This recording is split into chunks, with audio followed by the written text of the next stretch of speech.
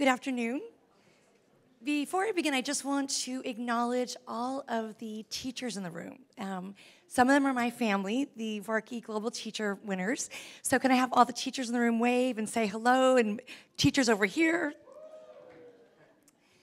So it's apropos that we are at an education conference, and I wanted to do a specific talk about the power of being an educator and giving a voice to the voiceless. And to do so, I want to share stories of an incredible journey I had with a group of students known as the Freedom Riders. But as I tell their story, I am holding up a mirror to kids in any classroom, whether it's kids in the Ukraine or in Malaysia or in London or any other community, or Oman, any community you may be from. My journey of giving a voice to the voiceless started actually with my father. My father wanted me to be an activist. And he taught me lessons as a young girl about standing up for people who weren't seen, who weren't heard, and great lessons in America about that civil rights movement. Through my father's lessons, I decided that I was actually going to be a lawyer and walk into a courtroom, stand in front of a judge and jury. And then something dramatically happened that made me decide I didn't want to walk into a courtroom. I didn't want to be a lawyer. I wanted to be a teacher. That moment started for me when I watched television and saw this young man standing in the middle of Tiananmen Square, China, standing in front of a tank. And I didn't know his name. I didn't know his story. I just realized that if someone was going to stand in the middle of a square, in the middle of a tank, that it had to be for something that was bigger than himself, whether it was democracy or the right for an education. I realized it was bigger than him at that moment. So at that moment, I thought, I don't want to walk into that courtroom, stand in front of a judge, stand in front of a jury. I want to walk into a classroom. I want to walk into a classroom where kids don't have a voice, and maybe just standing in front of them will give them the opportunity to be seen and to be heard. I chose a community in America that had just experienced horrific violence.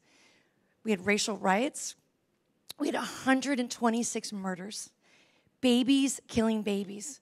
And when my students walked into my classroom at the age of 14, the commonality they shared is they hated reading. They hated writing. They hated one another based on comfort zones and color and creed and cultures.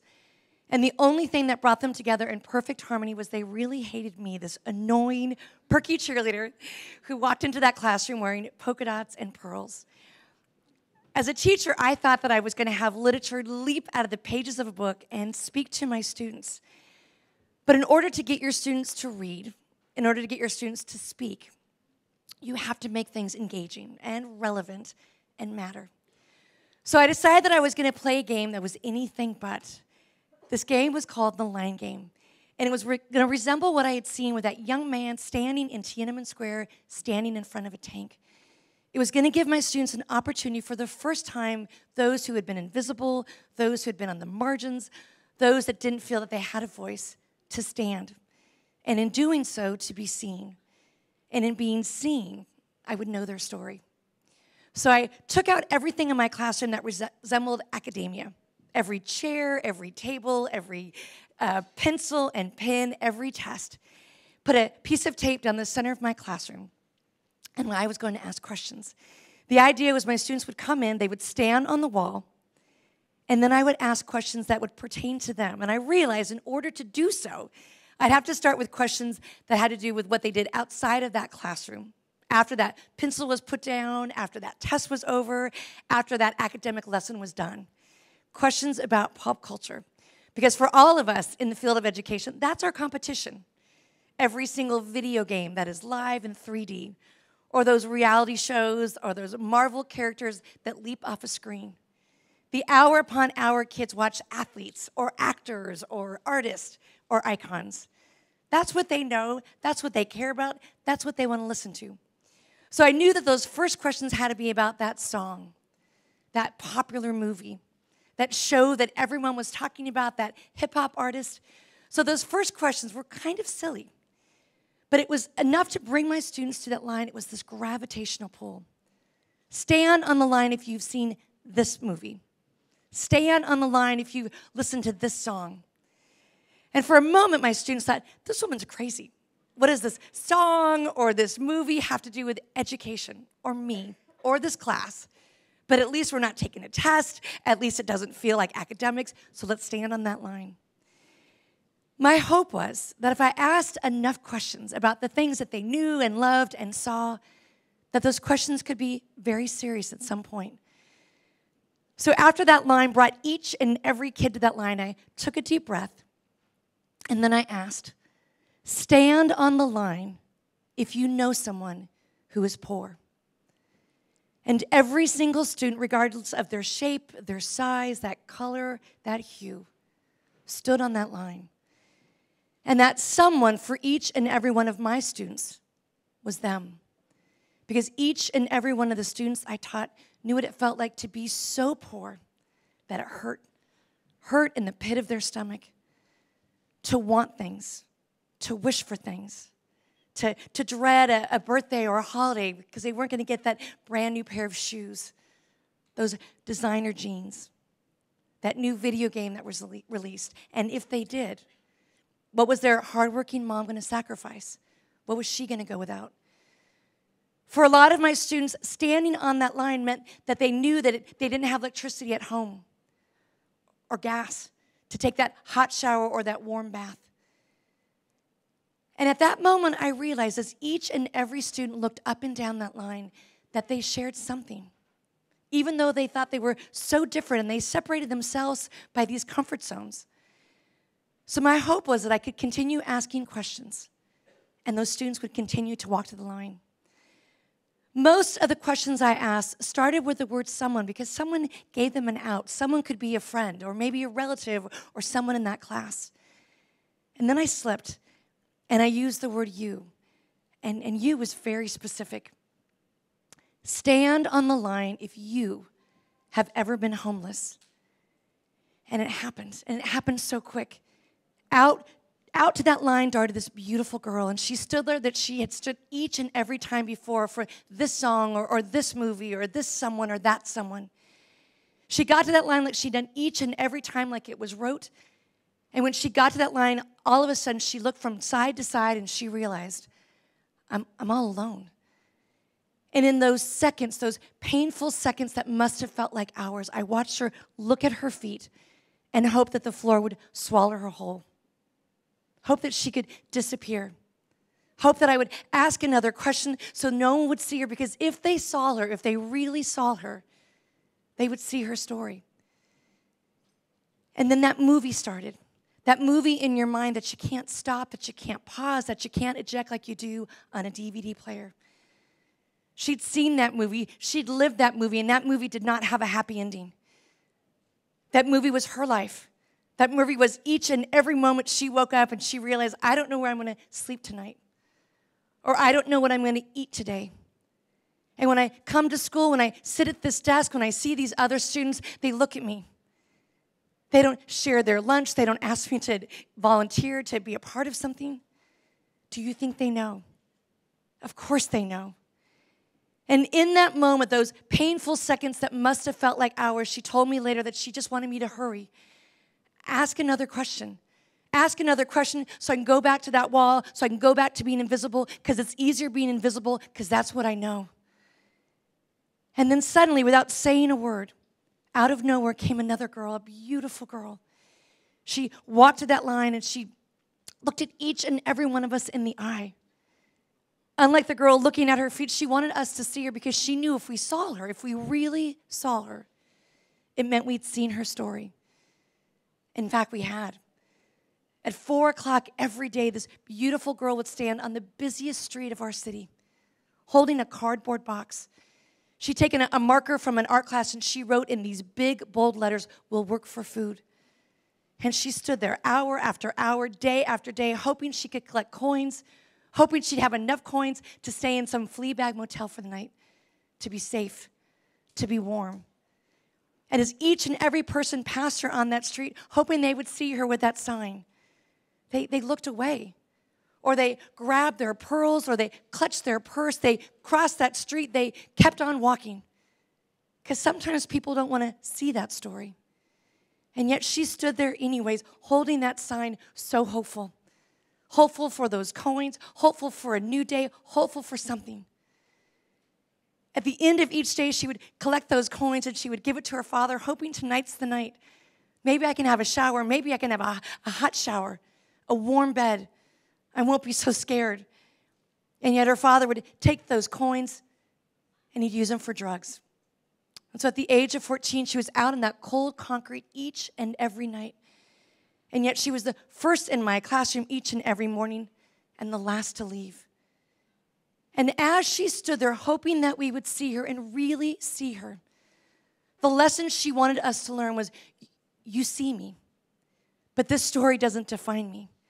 Because somehow, some way, the story's going to change. Because somehow, I'm going to write a different ending to a different story. She said so much by not saying anything at all, and by her just standing there.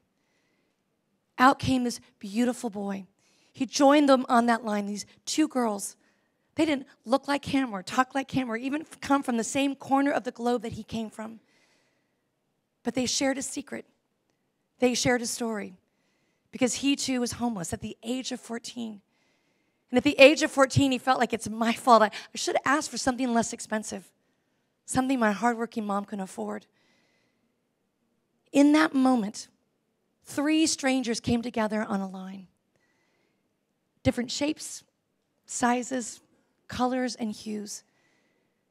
But they shared a painful truth, a painful reality. And at that moment, I realized I walked into that classroom as a teacher, but in that humbling moment, I became a student. And if I wanted my kids to heal, if I wanted them to be whole, then I had to make this a safe place. I had to let each and every kid deal with those stories, those scars, and those wounds. And together, we were going to heal. Together, we were going to put down a fist, put down a handgun, pick up a pen, and write that different ending to a very different story. So I continued to ask questions, and I continued to see kids stand on a line. Some harrowing, some heart-wrenching, and yet each and every time heroic. Because I got to learn what courage looked like. I got to learn what resiliency looks like. I got to learn that sometimes family is what we choose. Sometimes family is what we make. And with each and every kid standing on that line and standing up for something, standing up for someone. They weren't standing in front of a tank in the middle of Tiananmen Square, but they were standing up to poverty, intolerance, abuse, drugs, isolation. And what they desperately needed was to feel safe, to be included, to be accepted. You see, it's not enough just to tolerate somebody. We need to accept them, to embrace them, to invite them in. So each and every question I learned about my students, where they came from, what they knew, what they saw, and more importantly, where they wanted to go.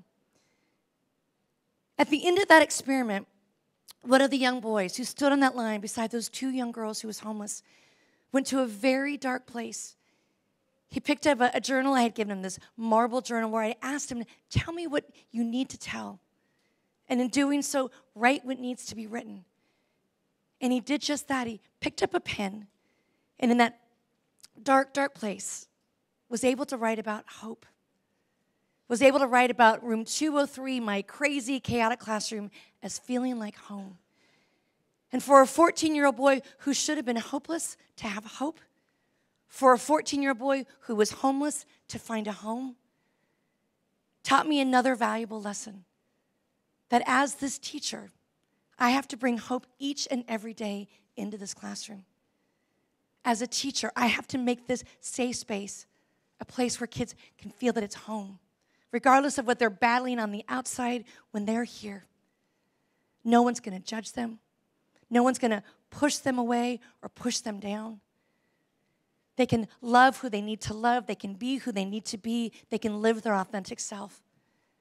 And as they heal and as they become whole, as teachers, we can open up that door and hope that they can use those wings to fly. I never envisioned that those 3 courageous folks who stood on that line at the age of 14 would be so courageous that they would pick up a pen and write their story. And somehow, some way, it made its form into a book.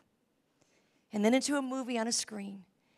And over 20 years, those same young people are a part of my life, proving to me once again that I am just a student. And each and every day, they're my teacher. So I'm so honored to come to Dubai and learn from teachers, because for the last few days, I've been that student, raising my hands, taking risks, being nervous and anxious, and realizing I could take all of those lessons back to those same students so that we can learn together, we can listen together, and we can grow together. So what I'd like to do in the next few moments is I'd like to open it up to questions and comments about the power of standing up to that mean girl, standing up to that bully, standing up to anyone and everyone that will push you away or push you down. What happens when you give somebody a voice and they can't contain it? I gave my students a voice and they can't be silenced. They've mobilized. They are now rebels with a clue. They are activists. They are activists who want to change the world one kid or one class or one community at a time.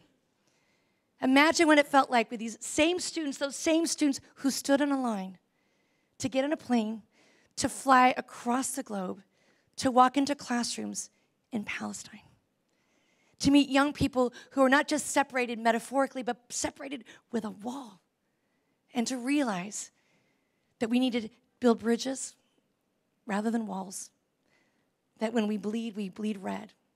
And when we leave this place, we can still pick up our pen and stand up for someone who may not have the ability to stand for themselves. So I get to watch those kids feel like they're superheroes. They don't have colorful underwear. They don't jump over tall buildings in a single bound. But maybe, just maybe they can jump high enough that people can see them.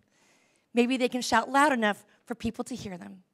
And maybe they can write poetically and powerfully enough for people to listen. So in the few moments that we have together, I'd love to open it up for questions, for comments. Those questions can be about your own community, your own students. It could be about my students, my motley crew, my beautiful crew. Or it could simply be a celebration of why we are here. We are here to celebrate what we do, what we love, oftentimes in a world that reminds us that we aren't as important as we wish to be. I come from a country right now that is struggling with a new administration. And to be honest, it's hard. It's hard when I want to stand up for the little guy, the disenfranchised, the people that don't have a voice, when somebody that has a pulpit, a bully pulpit, has become a bully for those that feel less than, for those that might not have the right zip code or nationality, color or creed. So my job as a teacher is more important now than ever. And what I have realized is I don't have to walk into a square and stand in front of any tank, but I'll stand up to a bully. I'll stand up to any parent. I'll stand up to any policy. I'll stand up for what is right, for what is noble, and what is just. And I think what is right and noble and just is what each and every one of us do in this educational sphere. So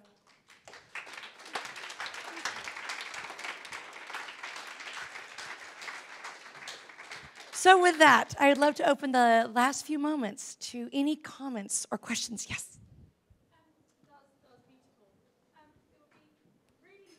It would be really nice to know, or if you could share with us where your students are today and how you've had an impact on their progression. For a lot of you that are mothers, when you give birth, you cut the umbilical cord. Some of you have this wonderful celebration, or some of you might have postpartum. I feel like I gave birth to 150 kids. Those students came in as strangers, and they were bound together with a name and a destiny. They called themselves freedom writers. I was able to teach them their freshman year through graduation in a community where most of those students would have and should have and were predicted to have dropped out their first semester, that first year of high school. So my students became the first to graduate from high school, the first to go to the university, and now they've come back as ambassadors of change. Many of them have become teachers, administrators, and most excitingly, a lot of my students have become folks who are pursuing even higher degrees, PhDs. Two of my students particularly who are pursuing PhDs, both of them have parents who are considered undocumented. Both of their parents came to America from Mexico with an elementary school education, seeking a dream, an American dream. So for Daisy and Oscar to be the descendants of people who struggled and sacrificed, to be able to go and pursue that PhD is such an honor. But it's troubling times because people in our country want to build a wall, deport, and I can't wait for my students to have that PhD, to have that doctor behind their name, to give dignity to struggle, to give a name to a struggle, and to honor their parents' struggle. So what my students do now is they are activists in the educational world. They teach teachers how to be more compassionate, to be more empathic, and to see those students who often fall through the cracks. Those that we send away are the ones they want us to embrace the most. Thank you for sharing your story, beautifully told as well. You should do it as a TED Talk if you haven't done it yet. I'd ask about the online environment, because many of these dramas that you've talked about are now lived out in a digital world. And I wonder what experience you've had of helping your students navigate that. Certainly in the UK where I come from, we're dealing with a lot of challenging issues with those same issues playing out away from our immediate consciousness, because we can't see what they're communicating to each other. And I wonder how you've used your experiences and your lessons to deal with that issue. That's a great question. Things have changed. As we heard in our plenary session, 2007 was a magical year in the invention of Twitter and Facebook and all of these things that inundated our youth. Things are fast and furious and viral. We could see change in a moment in Egypt in a spring when people mobilize and use technology for good. We've also seen what happens when people use technology for bad. We've had a spike recently in our country after the election of bullying, of hate crimes. And what I have seen specifically because of our book, we are often a bastion for people who are struggling. So we get that email, we get that Facebook post, or that desperate tweet from a kid who is standing on a ledge, for a kid who's so desperate they would go to a medicine cabinet, a kid who is numb and takes a razor blade and is willing to put it to their wrist because they are anesthetized and just want to feel or just want to end it all. So it's horrifying that when we were young and carefree and people used to bully us, it may be one or two kids. Now, when it goes viral, it can be soul-crushing. It can be overwhelming. And so there's been a really difficult rise recently of teen suicides, of bullying, of hate crimes. And so we've used that digital sphere in the freedom rider world to say, contact us. You're not alone. Things can get better. And the freedom riders who've experienced those issues, some of them had been suicidal, some of them had stood on that ledge or taken that razor blade to their wrist. They're that first line of defense in that digital world. We Skype with kids, we send them emails back, we get on a plane and fly into their classrooms, or we're on a screen talking to them directly. So I think it's important for us as teachers to understand that sometimes our kids need to disconnect, to be connected, to really see each other, to really hear each other, not to hide behind a screen or technology, but to be present. And I think that's one of the important lessons I've learned, is that in this global age, we still have to be teachers who are tangible, teachers who can touch and see and feel our kids. Hello. Oh. Okay, go on. Okay. Hi. So I was a Teach for India fellow for 2 years, and I taught in a very impoverished community in India. And over those 2 years, I could see myself technically growing. And even though I used to try to engage with the community, speak to the parents, and spend a lot of time in my children's houses, I could see not being able to empathize. I wanted to understand them, I wanted to empathize, but I could see that I was not delivering well because I could not understand where they are coming from. And that's primarily why I did not, I'm not teaching at this moment, because I think I was being unfair to them since I could not empathize with them. My question to you is, do you think this is an intrinsic thing in a person, or do you see it being developed? And if you and if you feel that if one doesn't have it, they should not get into the profession? That's a great question. Very complicated. Everyone can learn and evolve and feel. And even if we don't look or talk or come from the places our kids come from, it's really important to empower them, to allow them to be that storyteller, to shed a light where they're coming from. Because sometimes that problem or that angst and that anger trumps that technology or that term paper. So you have to get to the bottom of why there's a disconnect often. I think that you admitted that you weren't connecting is the most important thing. It's important to admit when we fail, if we fail forward and we get up. It's important to admit when we're wrong. It's important to admit when we don't have the answers. And so I think your humility is so noble because that's how you're going to learn and grow and be a better educator. I think that for very compassionate teachers, there is definitely some kind of synergy between them and their students.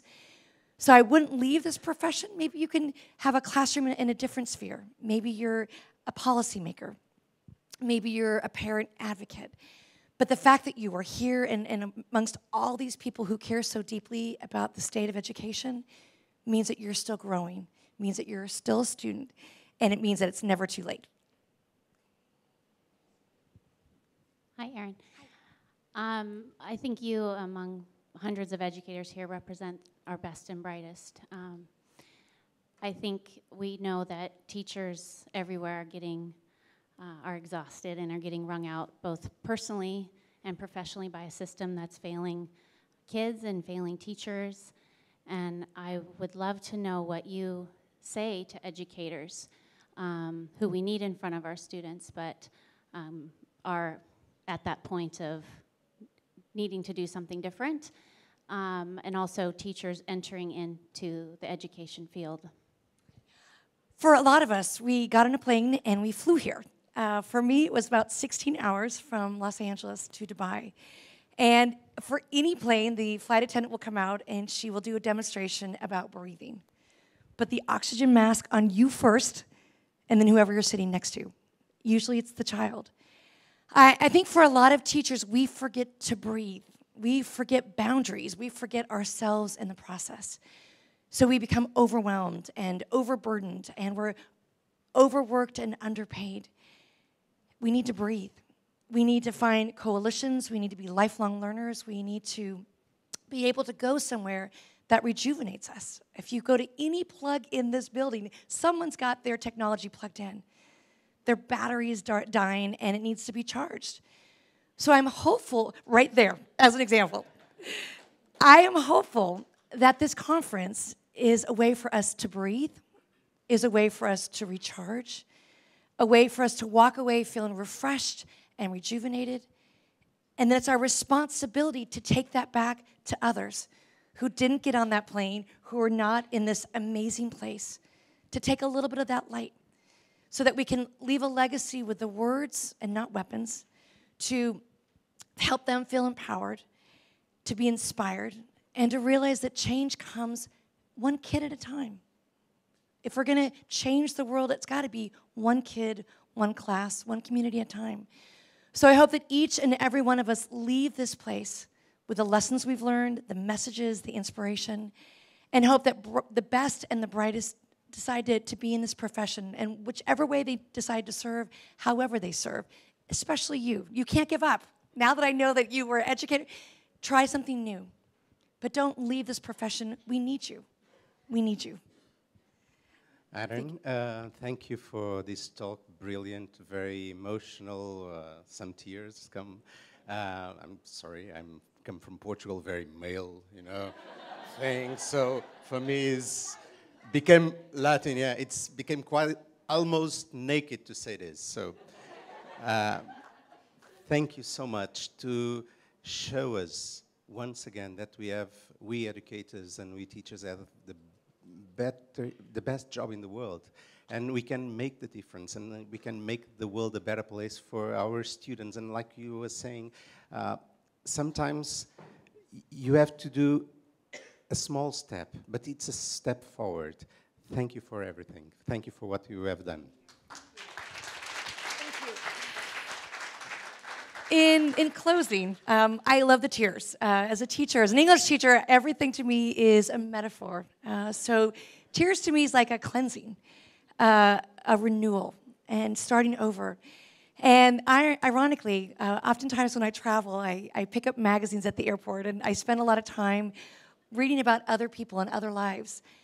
On this flight, I got to see faces and read stories about my brethren, about these amazing teachers who each and every day walk into a classroom, and they are larger than life, and they stand up for their kids. So I am just one of 150 ambassadors of this incredible movement, the Global Teacher Prize. So in closing, I'd like my brethren, who I have read about, sat beside, and learned from, who have taught me so much about what it means to be a teacher, and more importantly, what it means to be a student, to stand. And in them standing, we're standing in solidarity for all of our students that we serve. So can all of the global teachers please stand? And we can give all of them a round of applause, because we are one family. You too.